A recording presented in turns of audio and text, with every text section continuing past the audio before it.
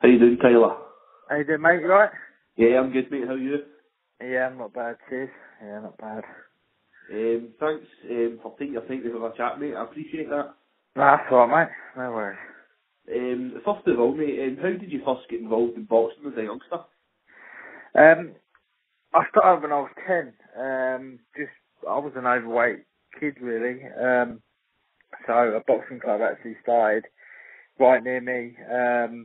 And just, yeah, my mum and dad just basically took me down there just to really lose weight, more than anything. And then, you know, I was really into football and things like that, but I was sort of getting left on the bench and all that kind of nonsense. So yeah, my parents took me down to the boxing, and it just sort of went from there, really. But I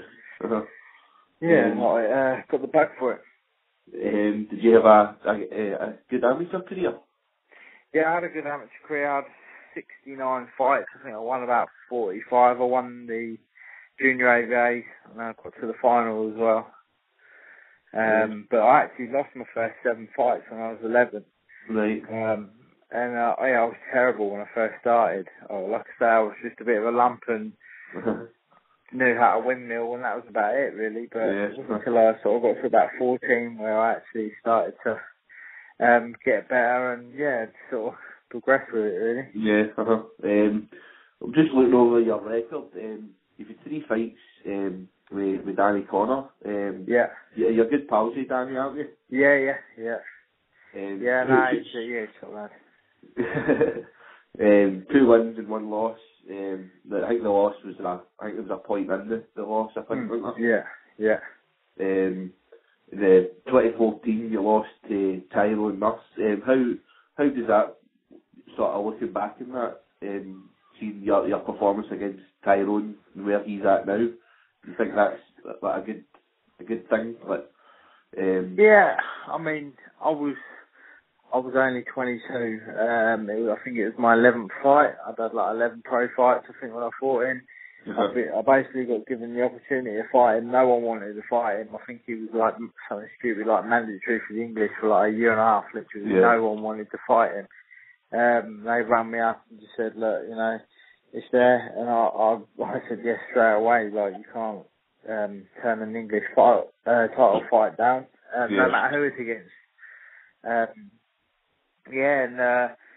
I literally had the worst training camp possible for that fight as well. I'd done my costal cartilage. Kevin Mitchell done, busted my rib in sparring, and then about 3 weeks out from the fight, when I just got over that, I was sparring Bradley Skeet, and I cut my nose.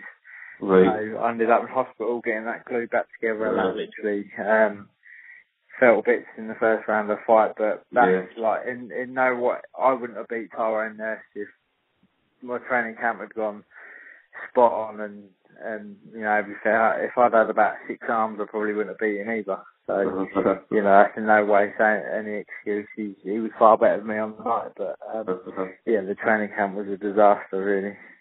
The fight after that, you beat Ricky Boylan for the English super lightweight title. What was the plan to get into that fight? Did you think that he was going to try and push you back early on?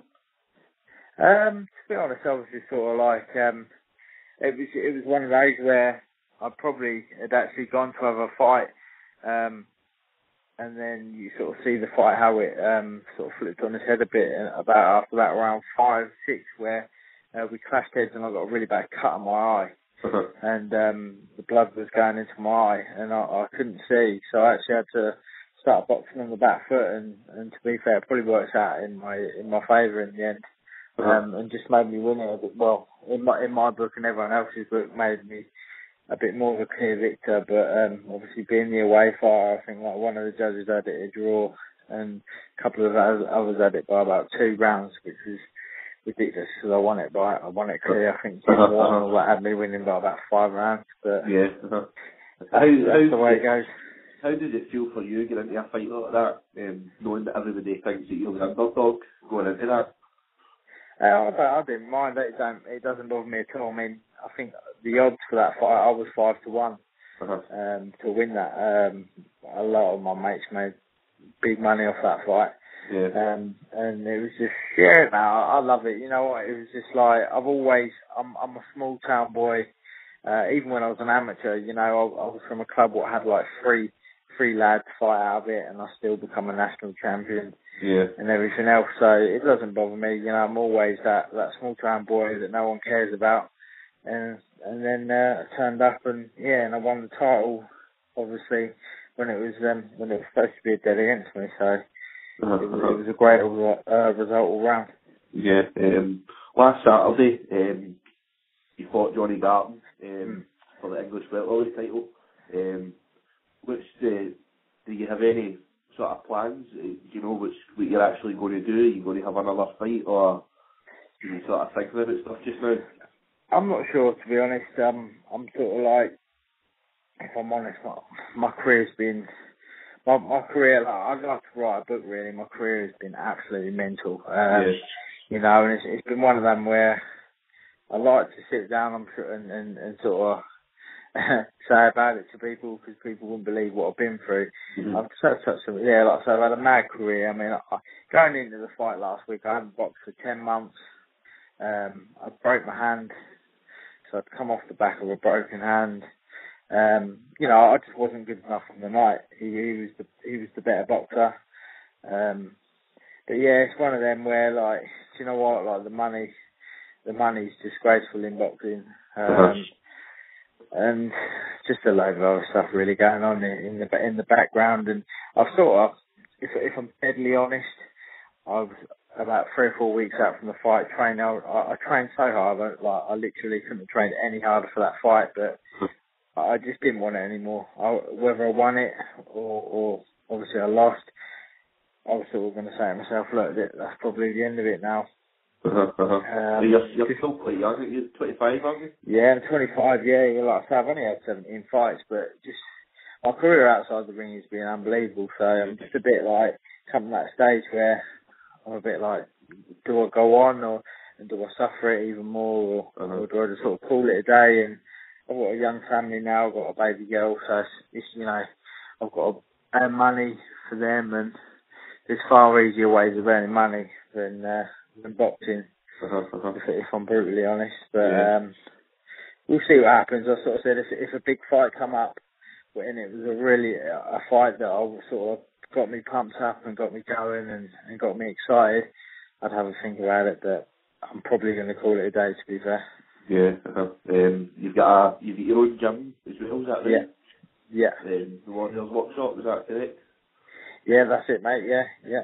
You still, is that what you're going to be doing then? Just like sort of personal training? Yeah, I've got a really good little gym now. I've really built it from the bottom up. Really, it's I'm really enjoying it. Like, I've been working today. Had my first day back today, and it's very rewarding. Just helping people. And I've just got so much experience. Like I say, in and out of the ring, I've got tons of experience making weight, everything else. And, you know, I just feel like the natural move is to now go into helping other people and hopefully I can get the buzz out of that I did in the fighting. Is that something you've thought about, like maybe going for your trainer's license or something like that? Yeah, I've thought about it, yeah. Again, it's one of those where, you know what, like, for a little while, I've just had enough of the pro game. It's just beating me down a bit. So I probably want to get away from the pro game for a while, and just see where it takes me, really. I mean, I could go down the amateur route and things like that. The thought of having my own professional fighters really does excite me, and I look forward to that in the future, perhaps. But again, my trainer who trained me, literally, there's not really much of a living in it. So you have to be honest with yourself and sort of say, what's going to be best for yourself, really. Yeah. If you get any special mentions you'd like to give to anybody, Tyler? I've a guy called Dan Meston, who of DM Roofing. He really helped me out this last fight, especially when I broke my hand. He still sponsored me and helped me out massively when I was expecting my baby girl. I literally couldn't work. Obviously, we were broken hand either, so he helped me out with money, and also I've got a friend called Aaron Gage, who's helped me out just purely from the bottom of his heart. He's helped me out with money and that for my camp as well. So yeah, I'm very thankful of those people who've helped me along with my career. It's been a pleasure speaking to you, Tyler. I wish you all the best in whatever you decide to choose. If you're carrying on or if you're giving it a bye, but I wish you all the best whatever you do. Yeah, nice one, man. I appreciate that. Thank you very much. Thanks very much for your time, mate, and I'll speak to you soon. Yeah, no problem, mate. Right, thanks, mate. Bye-bye. Bye. Bye.